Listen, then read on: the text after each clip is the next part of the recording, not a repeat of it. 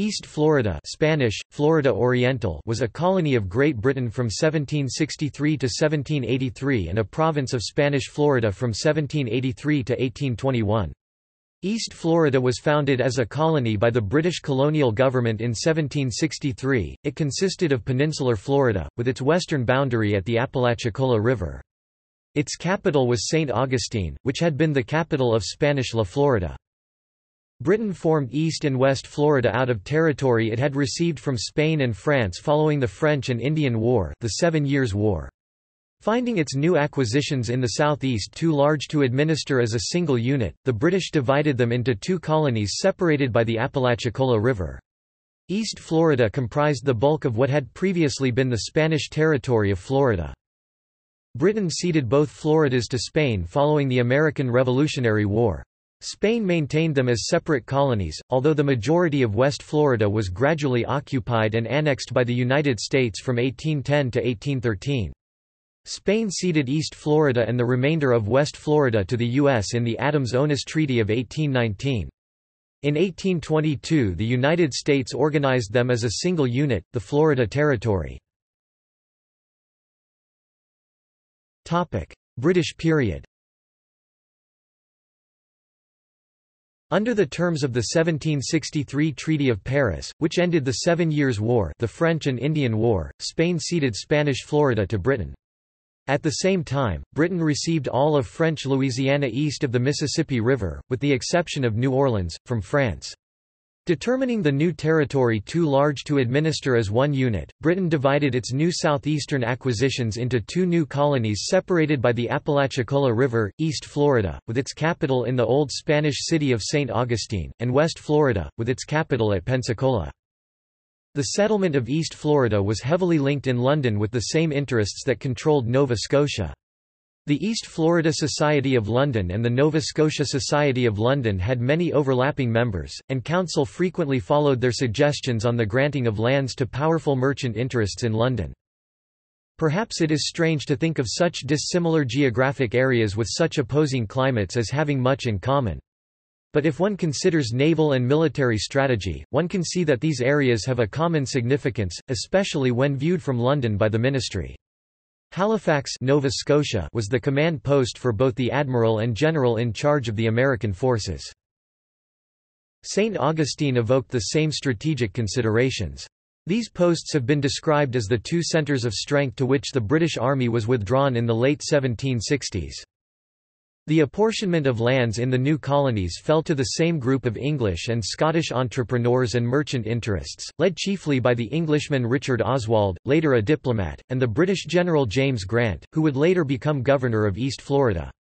A list of the grantees in both Florida and Canada show that the Plums fell to a well-connected—and interconnected—group. Lincoln's Inn barrister Levitt Blackburn, grandson of Sir Richard Levitt, a powerful merchant and Lord Mayor of London, came in for grants of 20,000 acres 81 square kilometres in both locales, for instance. Other aristocrats, nobles and merchants did the same. The most powerful lubricant between the East Florida speculators and the Nova Scotia speculators was coal. Thomas Thoroton of Flintham, Nottinghamshire.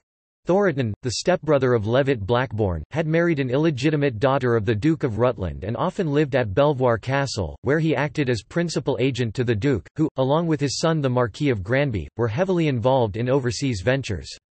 Thoroton frequently acted as the go-between for Richard Oswald and James Grant, particularly after those two gave up their Nova Scotia grants to focus on East Florida, where a drumbeat of steady speculation, particularly from Dr. Andrew Turnbull and Dr. William Stork, had fanned the flames of interest in London. It was not until March 1781 that the governor of East Florida, Patrick Tonin, called elections for a provincial legislature. Both Floridas remained loyal to Great Britain during the American War of Independence. Spain participated indirectly in the war as an ally of France and captured Pensacola from the British in 1781. In the 1783 Treaty of Paris, which ended the war, the British ceded both Floridas to Spain. The same treaty recognized the independence of the United States, directly to the north. Spanish period, Florida Oriental. Spain continued to administer East and West Florida as separate provinces. The Spanish offered favorable terms for acquiring land, which attracted many settlers from the newly formed United States. There were several territorial disputes between the U.S. and Spain, some resulting in military action. An American army under Andrew Jackson invaded East Florida during the First Seminole War. Jackson's forces captured San Marcos on 7 April 1818, as well as Fort Barrancas at West Florida's capital, Pensacola, on 24 May 1818.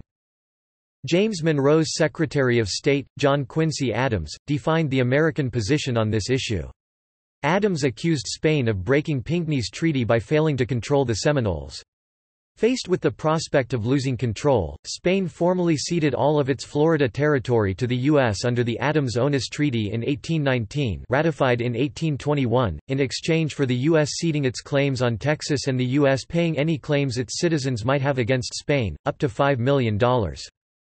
In 1822, the U.S. Congress organized the Florida Territory.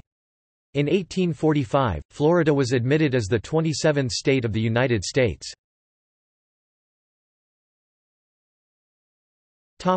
Governors. List of governors of East Florida. See also: The Republic of East Florida, George Matthews, Georgia, Patriot War of East Florida 1812, Seminole Wars, Mosquito County, Florida, West Florida, History of Florida, Spanish colonization of the Americas, Spanish Florida. References. External links. Spalding Plate at A History of Central Florida podcast.